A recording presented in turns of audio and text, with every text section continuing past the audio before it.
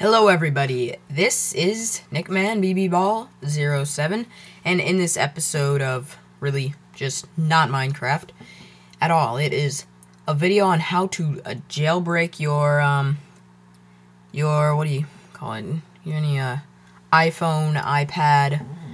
I have my iPhone 4S jailbroken, so I'm using my old iPod 3rd generation, and I'm gonna show it's the same on everything, and I'm going to jailbreak it in this video, and I'm gonna show you guys how.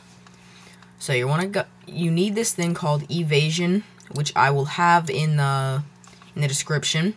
You're gonna download that. It's gonna be a DMG. All right. Make sure your iPhone or iPod is plugged into your computer at this time, and also make sure it has no passcode lock on it or really anything. Just reset all your setting defaults just to be safe.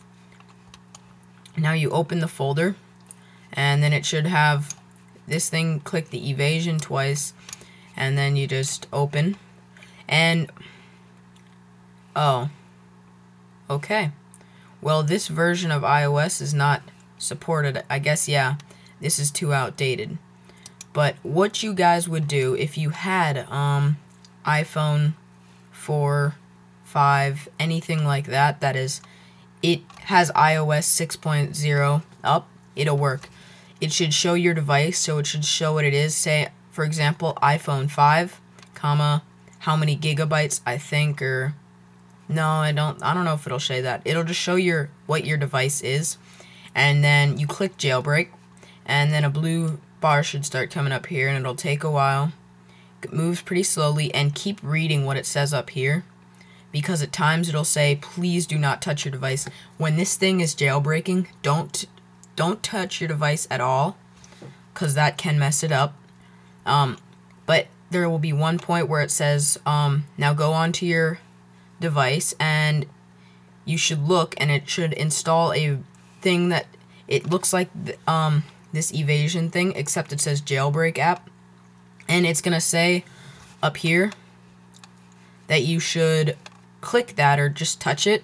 Nothing will happen. It'll just, your phone will just sit there, and then after a second it will actually turn that into Cydia.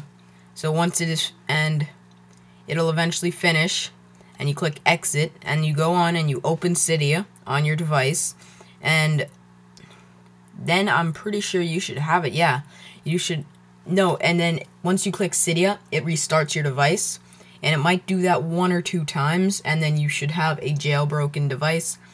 If I get a good camera for my iPhone, I will later show you guys how to get some cool stuff on Cydia for help. I'm sorry I really couldn't do like a really good video on it, like me actually jailbreaking something.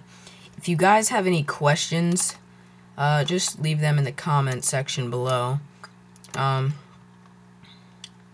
Yeah, sorry. And another thing, guys, make sure that you have your device backed up somewhere on a computer in case it does go wrong, just because it can mess it up. Alright, guys, thank you for watching this video.